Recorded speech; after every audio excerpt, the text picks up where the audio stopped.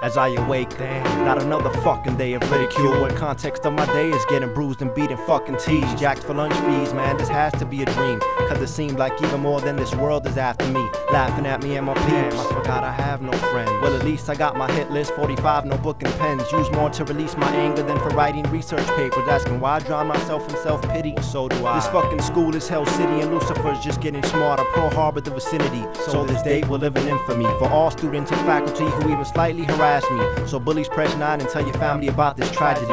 My capacity for blasphemy is to the point where it's pointless to point your finger and laugh at me. So damn, yo, can it be that I'm out of line and going out my mind? Yo, fuck Aretha, nowadays you find respect in blasting a 9. Is it the music? Is it the drugs? Is it the movies? Is it the thugs? Is it the parents that neglect to give hugs and show love? But who's to blame? Cause pointing fingers are gonna end it. Cause the world will never be cured from this Kinkle epidemic. I hide behind my eyelids to shade my mind from all the violence. It's like sometimes I don't have to try to seem so lifeless. Why don't you try this? A day in the life of a nerd, socially classed herb, where self-esteem is just a word, and my dreams are just absurd, not to mention out the herd.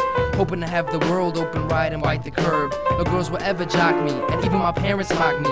I got the barrel to my head and there's no one there to stop me.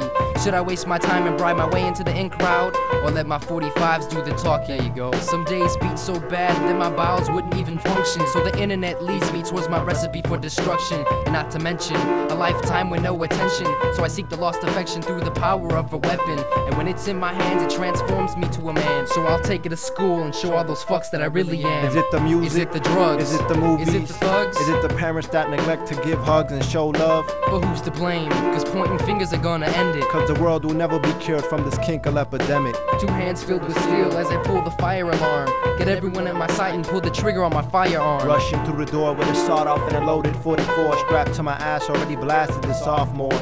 Teachers read the blood trails as if they were braille. Then their lives leave their bodies at coughs of blood when they exhale. Murdered students, courtesy of these cats who's losing it, but found respect in the shell of an M16 and a crucifix. I blame my killing spree on video games and that rap music. All the violence and swearing is just causing me to lose it. Splattered with the prom queen's blood and teachers' brain fragments. So now you know why so many days this cat was absent. I spend my life in jail, risking my ass to get mangled. I'll just end it. I hope hell has enough room for mommy's little angel. Since hate's the only thing registered in my ocular, this is school spirit through the eyes of us, the unpopular. Jefferson County 911. Yes, I am a teacher at Columbine High School. There is a student here with a gun. He has shot out a window. I believe one kid has been shot. I don't know what's in my shoulder. If it was just some blasting through what. Okay, has anybody been injured, ma'am? Yes.